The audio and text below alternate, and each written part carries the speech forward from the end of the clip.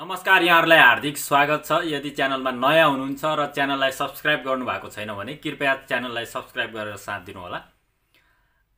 यो भिडियोमा विशेष गरेर आज नेपाल सरकारले गरेको निर्णय, नेपालमा टिकटक ब्यान आजकै मितिदेखि नेपालमा टिकटक ब्यान भएको छ। यसको इम्प्याक्ट अर्थात यसको फाइदा बेफाइदा अर्थात यसको समर्थन गर्ने कि विरोध गर्ने भन्ने कुरो सामाजिक सञ्जाल अहिले टिकटक ब्यानले तातिरहेको छ। चारैतिर तपाईले आज टिकटकको बारेमा मात्रै देख्न सक्नुहुन्छ, पोस्टहरू, भिडियोहरू। अर्थात टिकटक ब्यान हुनु एकदमै सराहनीय, एकदमै राम्रो काम नेपाल सरकारको भन्ने व्यक्तिहरू पनि उत्तिकै हुनुहुन्छ भने नेपालमा टिकटक ब्यान गरिनु हुँदैन। सामाजिक जुन साइट छ, सोशल मिडिया छ, यसलाई चाहिँ नियमन गर्नुपर्ने हो, बन्द चाहिँ गर्नुपर्ने होइन भन्नेहरूको पनि जमात छ।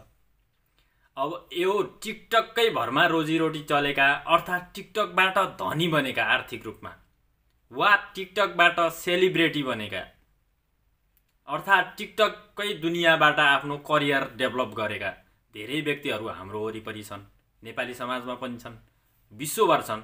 हामीले चिनेका व्यक्तिहरू कहीँ हुनुहुन्छ। उहाँहरूले त धेरै राम्रो गर्नुभएको छ टिकटकको प्रयोगले। उहाँहरू टिकटकको प्रयोगबाट आफ्नो सिप, कला, क्षमतालाई विकास गर्नुभएको छ, प्रदर्शन गर्नुभएको छ। उहाँहरूले फ्रीमा एउटा ठुलो प्लेटफर्म पाउनुभएको छ र त्यस्तै गरेर यसको लाभ पाउने व्यक्ति जो हुनुहुन्छ, जसले टिकटकको माध्यमबाट व्यापार, बिजनेस, व्यवसाय गर्नुभयो, तपाईको आफ्नो पसलको व्यापार गर्नुभयो, सामान, चीज, वस्तुको मात्र नभएर बौद्धिकताको, तपाईको विचारको, तपाईको मोटिभेसनको, तपाईको कलाको अर्थात विभिन्न तरिकाको तपाईले बिजनेस व्यापार गर्नुभएको छ टिकटकबाट भने त्यो चाहिँ अब घाटाको विषयमा छ। पक्कै पनि उहाँहरू चाहिँ घाटामा जानुहुन्छ। तर टिकटक ब्यान भएर कतिजनाको घरबार चाहिँ जोगिएको हुनसक्छ नेपालमा। अर्थात कतिजनाको डढिरहेको तरकारी चाहिँ अब राम्रोसँग पाक्न सक्छ। अर्थात कतिजनाको बालबच्चा लडिरहेको थियो होला टिकटकले गर्दा, अब उहाँहरू केयर पाउन सक्नुहुन्छ। कैयौं व्यक्तिहरूले यसको दुरुपयोग पनि गर्दै हुनुहुन्थ्यो। छाडापन, अश्लीलताको चरम पराकाष्ठासम्म पुगेको हामी सबैले भोगेका छौँ, देखेका छौँ। टिकटक, म अहिले टिकटक ब्यान नभएको देशमा छु, तर टिकटक आएको कति वर्ष भयो मलाई थाहा छ। अहिलेसम्म मैले टिकटक चलाएको छैन। तर टिकटक चलाउने मान्छे सबै खराब हुन् भन्ने त होइन यहाँनिर। तर टिकटक नचलाउने मान्छे चाहिँ अहिले संसारमा थोरै भइसकेका छन्। सोशल मिडियाको जगतमा चाहिँ अहिले टिकटक एकदमै हाई र्याङ्किङमा थियो। अब टिकटक ब्यान गर्यो भने चाइनाको विरोधको लागि ब्यान गर्यो भन्ने पनि मान्छे छन्, व्याख्या गर्छन्, विश्लेषण गर्छन्। अर्थात अमेरिकाको अलायन्समा रहेका देशहरूले टिकटकलाई ब्यान गर्दैछन् भन्ने व्याख्या पनि हुनसक्छ, विश्लेषण पनि हुनसक्छ। तथापि टिकटक ब्यान गर्नु राम्रो पनि हो, नराम्रो पनि हो।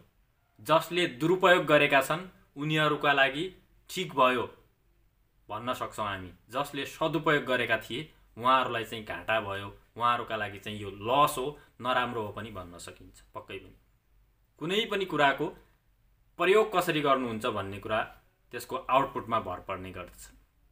आगो छ, आगो जिन्दगीमा, मानव जीवनमा आगो बिना जीवन चल्न गाह्रो छ यदि सदुपयोग गर्ने हो भने, र आगो यदि दुरुपयोग गर्ने हो भने मानव जीवन अर्थात यो संसार नै नष्ट गरिदिन्छ। त्यस्तै टिकटकलाई पनि हामीले दुरुपयोग गरेका थियौँ। पक्कै पनि नेपाली समाजमा एकदमै धेरै दुरुपयोग भएको थियो। अब यहाँनिर सरकारले, कुनै सरकारले वा देशले ब्यान गरेर वा नियमन गरेर यो त्यति सहजै नियमन हुने सम्भावना पनि छैन नेपालको हकमा। त किन भन्दैछु भने नेपाल सरकारले त एउटा कार्यालय, कुनै सरकारी कार्यालयमा 20-25 जना कर्मचारीलाई नियमन गर्न सक्दैन भने यो त टिकटक त अहिले जन्मेकोदेखि भोलि मर्ने व्यक्तिसम्मले टिकटक चलाइराखेका छन्। कसरी नियमन हुन्छ? त्यति सजिलै नियमन त गर्न सक्दैन। नियमन होस् त टिकटकको, टिकटकले नै टिकटकको नियमन गरिदियोस्।